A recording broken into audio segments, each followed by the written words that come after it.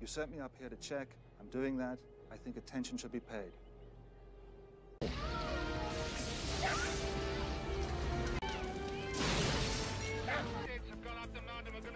He's crazy. He doesn't have enough time. Harry, listen to me. We don't think you have enough time. You copy that? We do not think you have enough time.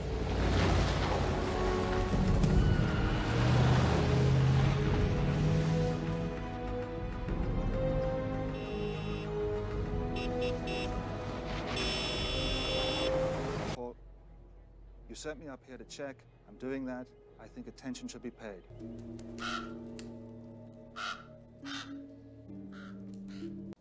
I know a story about a crow. I hate your stories. I know a story about a boy who hated stories. I could tell you about Sir Duncan the Tall. Those were always your favourites. Those weren't my favourites. My favourites were the scary ones. Oh, my sweet summer child, what do you know about fear? Fear is for the winter, when the snows fall 100 feet deep.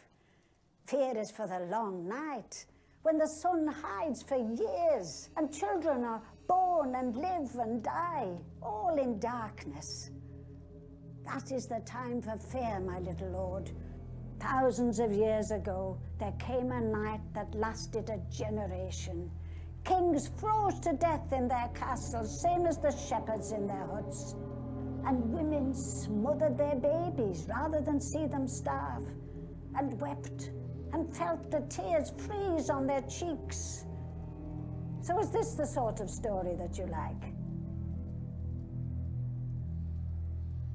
In that darkness, came for the first time.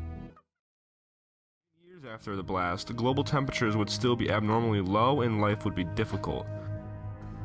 No one knows exactly how long it would take for things to get back to the way that they once were. Now, I know all this sounds very scary, but we're actually in luck. No! No! While scientists do say we are overdue for an eruption, one won't likely happen for tens of thousands of years, maybe more. The last eruption happened roughly 640,000 years ago, and on average there's an eruption every 700,000 years or so. So, in reality, we actually have very little to worry about. Again like this, Harry, but we are picking up some activity around Dante's Peak. This is a joke, right? Dante's Peak? Now, what do you think the odds are against an eruption up there? 1,000 to 1? More like 10,000 to 1. What's the depth? 10 to 20 kilometers. Next year, we're gonna be number 1. Woo! You're gonna love this. Come on in, it's great. Is it really warm? Oh, it's beautiful. Yeah. Oh, it's really hot. Yeah, well, I think that's why they call it Torrance Head Hot Springs. Hey! So is this great or what? Sure beats the hell out of LA. Yes, it does. Well, maybe we should move here. I don't think so. I'd go nuts in a week. Yeah. It's nothing. Some animal must have scared me. Chili? How was that?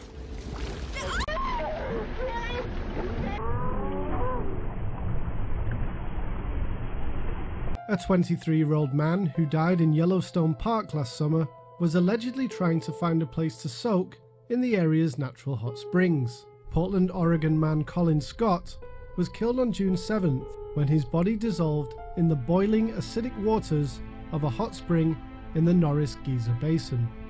According to the official incident report, Scott's sister Sable filmed the whole thing on her cell phone, but the video has not been released to the public. An official said there are signs in the park that warn visitors not to fool around with its natural geothermal features. But the Scott siblings were allegedly trying to do just that by looking for a place to take a dangerous dip, known as a hot pot. Sable Scott filmed on her cell phone as her brother checked the water temperature, only to slip and fall into the churning hot spring. Although rescue workers found Colin's body, their efforts were disrupted by a lightning storm, and by the time they got back to the hot spring, the body had dissolved in the water. No citations were issued in connection with spring-related injuries have claimed at least 22 lives in and around Yellowstone since 1890.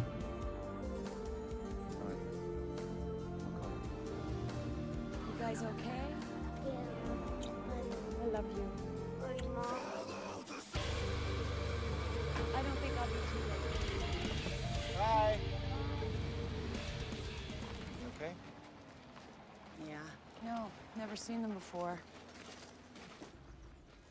What's going on here, Harry? I don't know. How big of a problem do you think we have? Well, it's too early to tell yet. But I think you should call a city council meeting. That's not a great idea. It's okay. Get around the other side and get this thing going. But I tell you, it was... Paul, something's going on. There's some seismic activity. Here we go. What do you think, Stu? They're minor quakes, but they're right in the middle of it. Maybe I ought to tell him to call it a day. Harry. Paul, I didn't get you. Say it again. Oh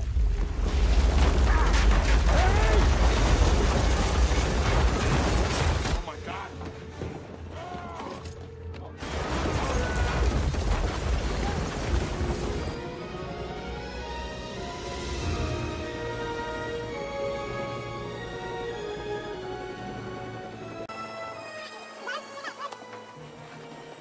Great job, Harry. Look, I don't want to talk out of turn, but I think you should call a meeting and put this town on alert. There's a hell of a lot of activity up there. Harry, I know it was intense up there, but I don't want to cause a panic over a few minor tectonic quakes. Minor? The biggest one we measured was 2.9. And... I don't give a damn if it was a 1.1. Harry. Those quakes were shallow, Paul, damn shallow. I was up there, I felt them. Harry, you and don't... they weren't tectonic, they were magmatic. This thing is going to blow. Harry, I'm warning you. I'm not going to have one of my people scaring the hell out of everybody because of guesswork and hunches. Another 48 hours will tell the tale. You get a grip. Son of a bitch. I'm okay. I'm reading from the scientists at the California Institute of Geological Studies, but Channel 10 is...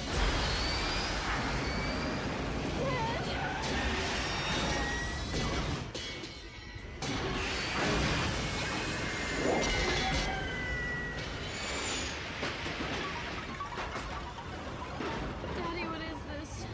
I don't know, baby. It's okay.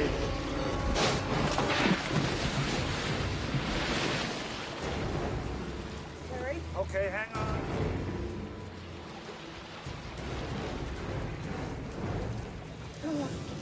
It's okay. There's a lot of water coming in. This rig can take it. The engine's got a snorkel.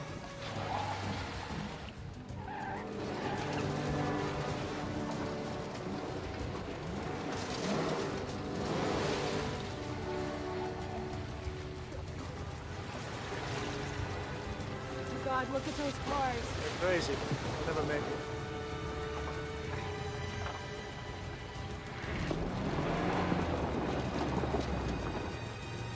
They're stuck? I know.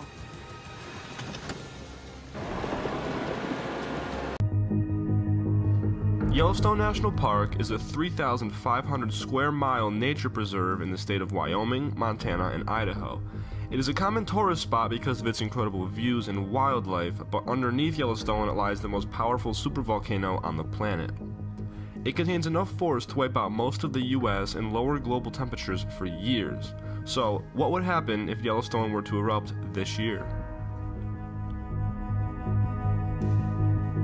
Before the blast, there would be serious warning signs something was about to happen. Massive earthquakes and unusual behavior from animals within the park would be a big giveaway. The ground would swell, with most of Yellowstone being lifted. Eventually, one of the earthquakes would break the layer of rock that holds the magma in, which measures 35 by 55 miles wide and 3 to 9 miles deep. People in the immediate area might have some warning to get away, but it wouldn't be enough. Flights would be grounded all over the country, maybe even the world, and life as we know it would come to a halt, as people would likely be in panic. The eruption would have 2,500 times the force of Mount St. Helens in 1980, and be larger than any nuclear bomb ever tested. Anyone within a 100 square mile radius would instantly be killed, and Wyoming and the surrounding states would be wiped off the map. The eruption would blast approximately 240 cubic miles of rock, dust, and volcanic ash into the sky, which would spread throughout the world and lower global temperatures by up to 28 degrees for years. Yellowstone is a supervolcano, one of the few in the world. Scientists warn that this supervolcano in Yellowstone National Park is on the brink of erupting after 878 earthquakes struck the area in the last 2 weeks. This is an article dated today, July 9th. Since June 12th, an unusually high number of quakes were recorded around Yellowstone, with one at the 4.4 magnitude. The quakes represent the highest number recorded in such a short space of time in 5 years. The last time something like this happened was back in 2014, and that spurred the United States to enter an agreement with countries that would be able to accept Yellowstone refugees. And the United States has been paying tens of billions of dollars for a 10-year contract that expires in 2024 for countries in the Southern Hemisphere to take in Yellowstone refugees. The thing is, who is on this list of Yellowstone refugees? If you live in the area, have you been told that you will be evacuated? I'd like to know. If you are in the area, please let me know. I have no idea who is on this list. Now, since June 12th, we said, they've had a huge number of quakes, at least one at 4.4 magnitude, and that's worrisome. 1,000 times as powerful as the one at Mount St. Helens that took place in 1980. 1,000 times more powerful. This particular volcano, Yellowstone, has been dormant for more than 70,000 years, but that does not mean it will not erupt again eventually.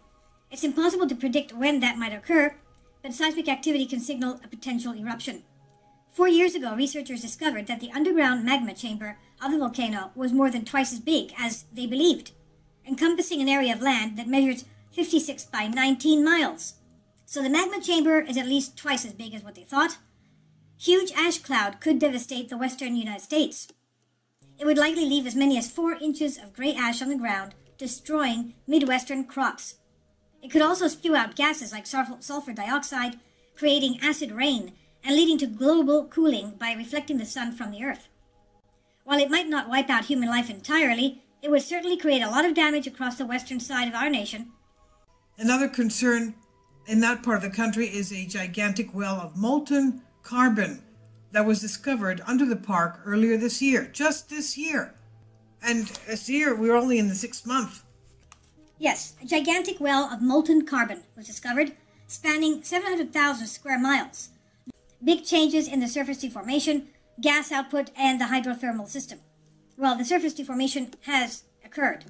Even though this latest round of earthquakes will likely and hopefully amount to nothing, just like similar earthquake swarms in the past, the news serves as a reminder that it never hurts to prepare for events like this one.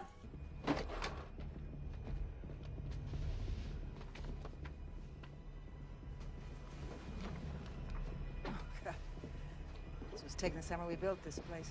Ryan was 6 months old. There's no time for a trip down the way, Rose. Rachel, Ruth, come on, we gotta go. You got everything? Okay, children, let's go.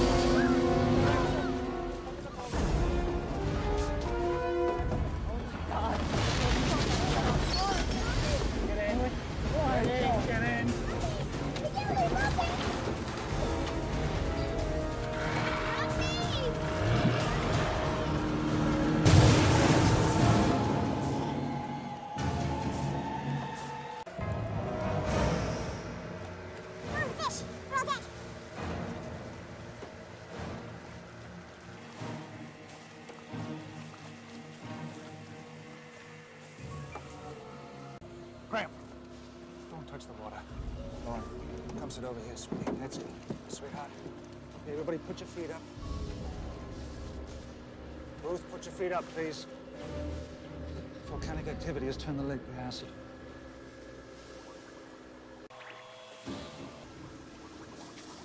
Acid eats metal. Is the boat gonna sink? No, it's not gonna sink.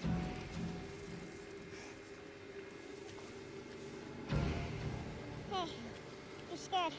You can have my crystal. I can have it? Yeah.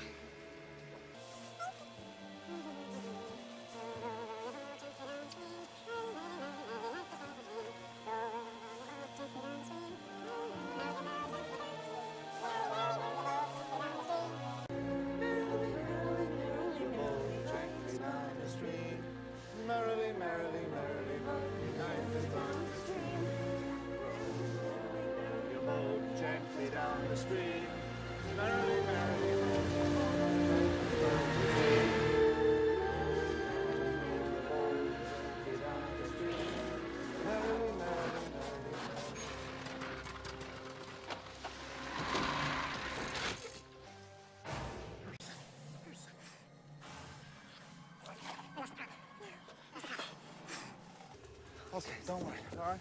Go up there with Grandma. That's it. There's a good girl. Quickly as you can. That's a good girl. Keep your feet up. Okay. Your feet up. Come on, darling. Don't let your feet get down. Keep your feet up. Keep your feet up. Very, very close. Move over there and keep the boat in balance. Get up, Graham. Go over and balance the close. boat. It's all right. Look, Graham. Very close. You already went through. Very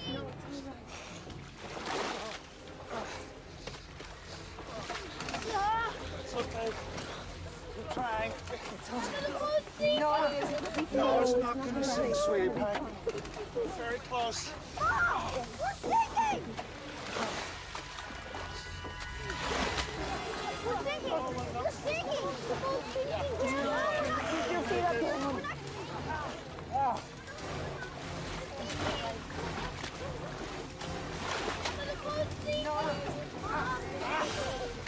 We're not gonna make it! Get right there. You hold on tight. No, that's not good. Move, get in, get in. Come on. Get up! Warren, get up! Shove it. Bruce, get this ball.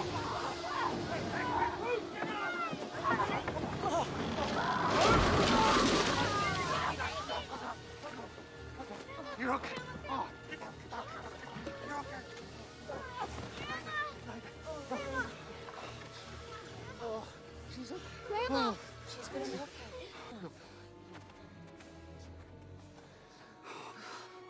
Look at her legs. Ruth. We're gonna die. Okay. Oh, dear God. Oh, God.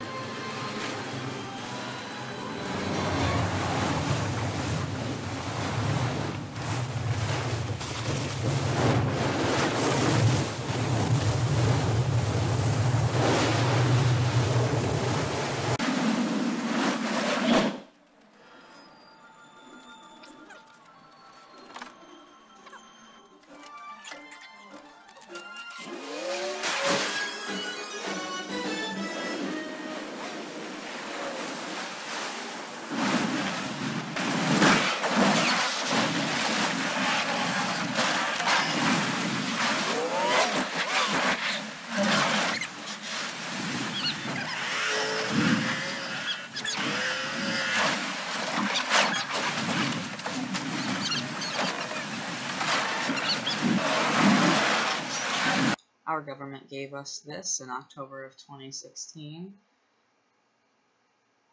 Let's just assume they haven't been fracking for oil in those areas or doing anything to mess with that. And I know the roads melting has been a thing for quite some time, and some people would be like, oh yeah, that was 3 years ago, but it's been getting worse for the last 2 and 3 years. And it's, you know, alright, so people have been dying since the 1800s in these hot springs, and, you know, this, let's just say this is all natural. The last 3 years, the animals leaving the area and all these strange occurrences, let's just say it's all completely natural.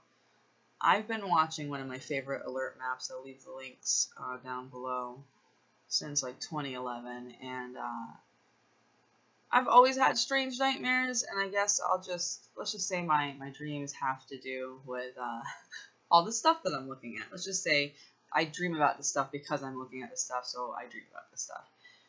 Yeah, those states, they would be gone, but, you know, assuming it's not Yellowstone and it's just the Cascadia fault line and that doesn't do anything to Yellowstone, here are some screenshots that, man, it's more and more every year. And I know earthquakes are natural, like you could have like 3,000 a year around Yellowstone, but dude, just look at these. And check out the map every once in a while, you know?